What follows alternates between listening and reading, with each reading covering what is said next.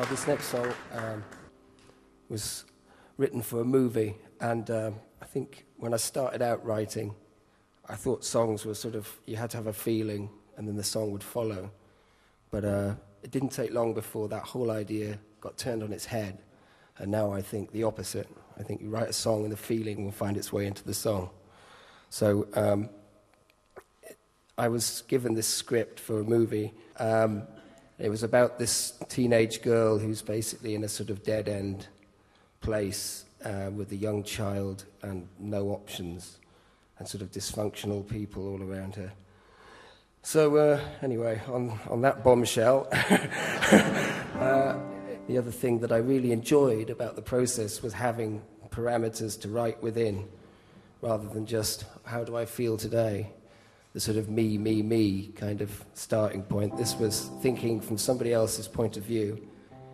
This is like a sort of prayer song, which seems to say there is no God. So it's called Ain't No Love.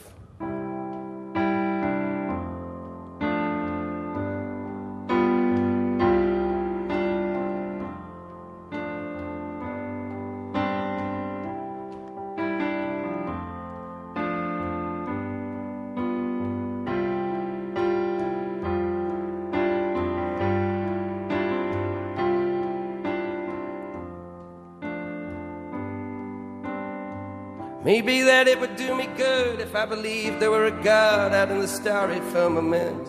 As it is, that's just a lie, and I'm here eating up the boredom on an island of cement. Give me your ecstasy, I'll feel it, open window and I'll steal it, baby, like it's heaven sent. This ain't no love that's guiding me. Some days I'm bursting at the seams with all my half-remembered dreams, and then it shoots me down again. Feel the dampness as it creeps, I hear you coughing in your sleep beneath the broken window pane. Tomorrow, girl, I'll buy you chips, a lollipop to stain your lips, and it'll all be right as rain. This ain't no love that's guiding me. This ain't no love that's guiding me. This ain't no love that's guiding me. This ain't no love that's guiding me. No, it ain't no love guiding me. No.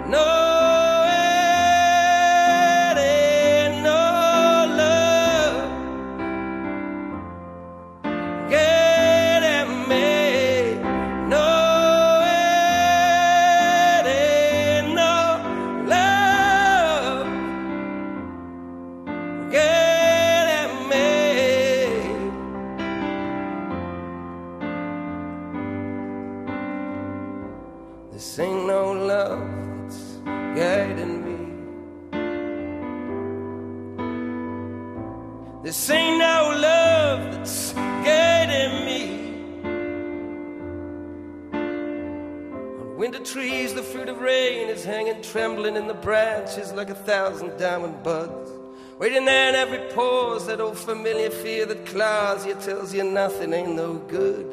Pulling back, you see it all down here, so laughable and small, hardly a quiver in the dirt. This ain't no love that's guiding me.